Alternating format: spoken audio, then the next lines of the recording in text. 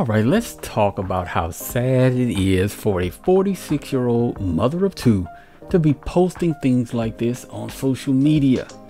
I won't play the song because I don't want to get copyrighted, but even without the music, you can see how utterly pathetic this is. Her children are going to grow up, they're going to see this, and they're going to resent her for this. She has already said on another video that they are annoying, and this just confirms her latent hatred of motherhood. At this point in her life, she should be training younger women how to love their husbands and children.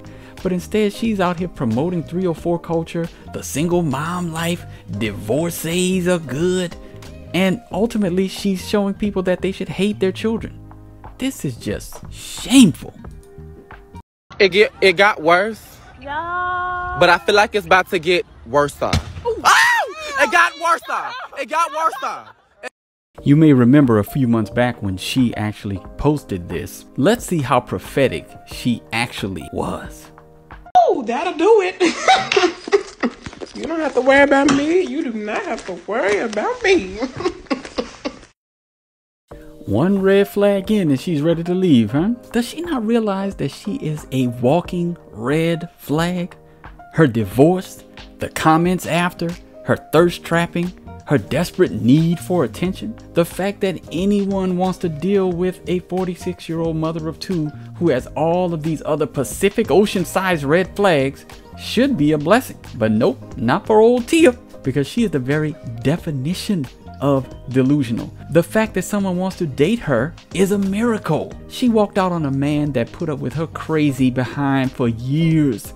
Then she trashed him, poured gasoline on the trash, set a torch to the trash, and then stomped on the ashes. Now let's see what type of man she's going for after leaving Cory. He has chicken legs. Where? He's covered in tattoos. Where? He has an accent. Where? He has long hair. Ooh, where? He's not famous. Where? He has a nose ring. Where? He's trash. Where?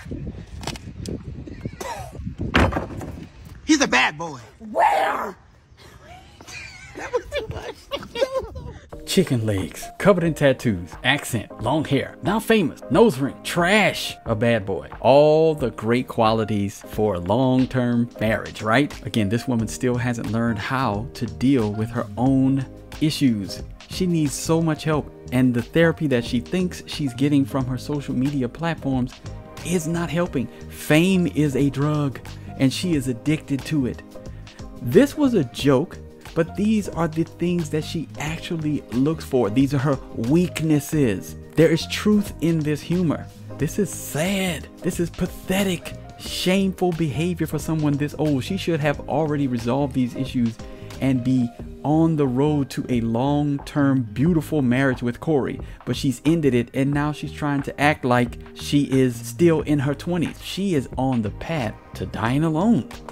Don't forget to like, comment, and subscribe, share this video out, and support. All the information is in the description.